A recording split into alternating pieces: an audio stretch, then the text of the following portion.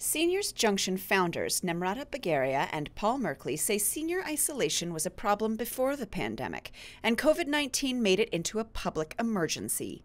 But we both agreed that the problem wouldn't go away when the pandemic does whatever it does, what we're going to say going away.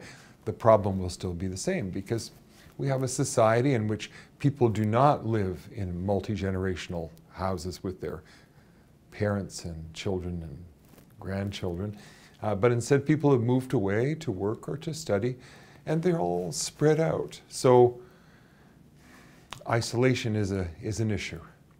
So Seniors Junction is a startup we formed to offer courses to seniors and activities and other events, a platform for third age learning so that they can broaden their circle of acquaintances and find new interests and purpose.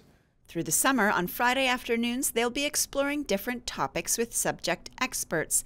Those subjects will then become in-depth 8-week sessions members can participate in the fall. Our content, I'm a retired professor. I'm a fellow of the Royal Society. I'm an award-winning researcher.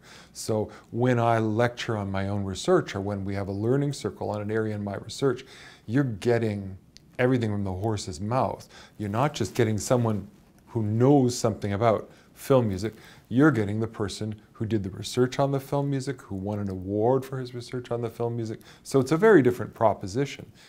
To help further in-person connections, they will be hosting weekend activities as well. We're just going to do different group excursions locally to see something interesting. It's always good to be outside and look at something different and spark your interest a little bit. Things along the waterfront, some of the parks, art galleries, places like that. And we'll have someone there who can explain a few things and talk about it in an interesting way. All of these with a view to people discovering their interests.